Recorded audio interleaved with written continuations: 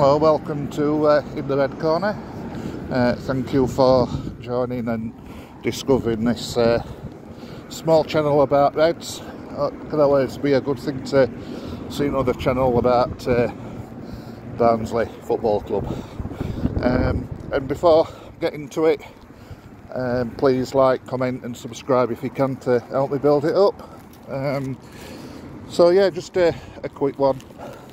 As most people all know now, Poya Asbaghi has left Oatwell by mutual consent, along with his coach. Excellent news.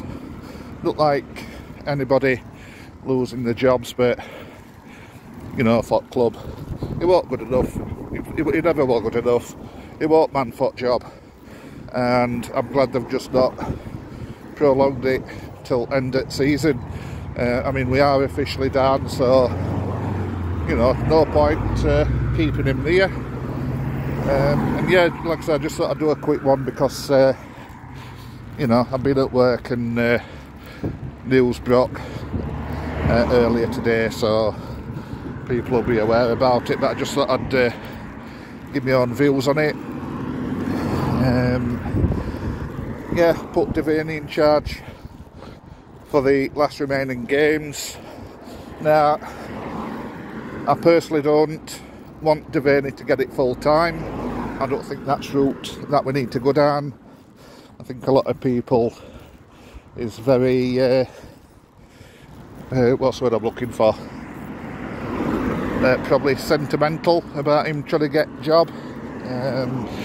But no, I think we need to now get a proper manager in, one who's got experience, one who knows lower leagues, and one who knows what it takes to get us promoted again. Simple as that. Whether we will do that, I highly doubt it. I think we'll go back to the continent again. I honestly do. But yeah, I'd like to see an English manager appointed, and somebody who's been there and done it with a proven track record. You know, show a bit of ambition. It's what the, at least, Oat fans, last two managers has been total flops, without a doubt. And yeah, that's what they need to do. I think. Like I say, some people might agree, some people might disagree. I know some people have been saying on social media that they would like to see Devaney get it full time, but no, it's a big no from me.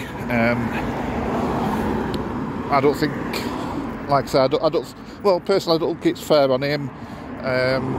Yeah, I would like to see him stay as a coach, first team coach or something like that, but manager material, no, not for me.